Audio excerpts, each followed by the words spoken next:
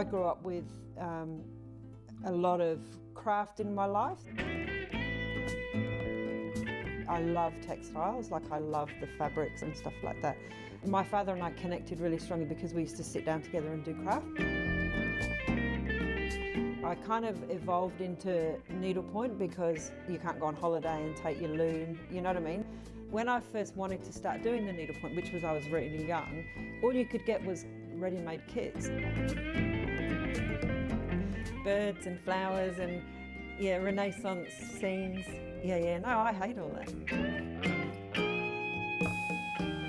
I really enjoy watching how buildings and structures can change when a light changes.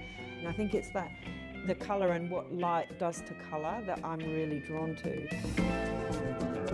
I start off with the image, so I find the image and I photograph the image, and then I create a transfer.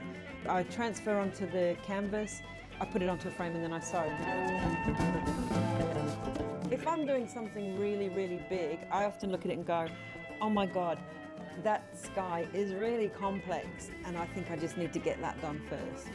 I'm a bit like that person that if I've got a really nice meal in front of me and say I've got chips and I love chips, I'll leave the chips till the end because I love them so much. So I'll eat all the other stuff first and I'll leave the chips till the end.